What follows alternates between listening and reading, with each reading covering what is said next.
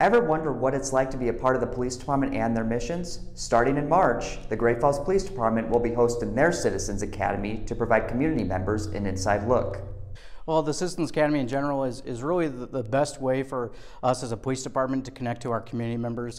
An academy that runs twice a year, this program will consist of both classroom and hands-on training to show what the police force do during their day-to-day duties. You get a chance to really learn the inner workings of the police department and how we function, answer all those questions out there that you have been like, why do they do that? Or why do they park their cars like that?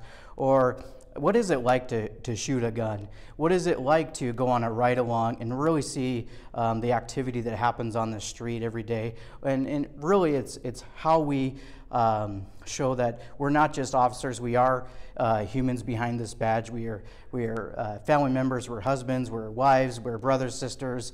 And when we come to work, we are here to help out the community. And this is our best way that we can truly give back and show and open those doors up in a good way. The purpose, he says, is to enhance citizen understanding and awareness of the role police officers serve.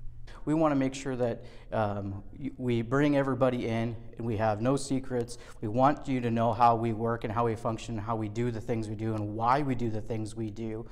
And that the end goal is for the public to have a better perception of the police and their services. We want to just reach out to the community and what we can do and what we are doing for you and the community. Classes for Citizens Academy will start on March 7th. In Great Falls, Cade Mentor, MTN News.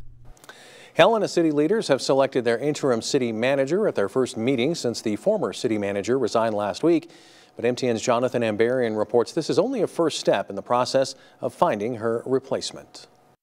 On Wednesday, Helena City Commissioners finalized their short-term plans for the city manager position, but there's still a long way to go to determine how they'll fill the job on a permanent basis.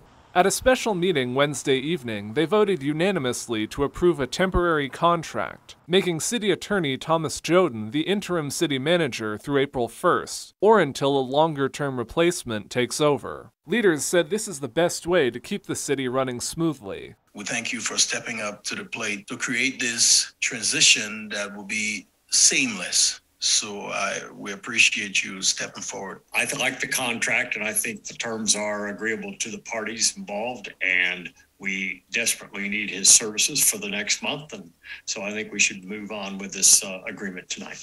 Joden has already been acting city manager since last week, when Rachel Harlow-Schalk announced her resignation. He was set to leave the city for a job with the Montana League of Cities and Towns, but he's delayed that. Helena Mayor Wilmot Collins told MTN after the meeting that he will set up a subcommittee of commissioners. They'll work with Joden to develop a plan for bringing in a permanent interim city manager who can serve until they select a final replacement for Harlow-Schalk. Under the temporary contract, the city will pay Joden just under $15,000 to serve as interim city manager. In Helena, Jonathan Ambarian, MTN News.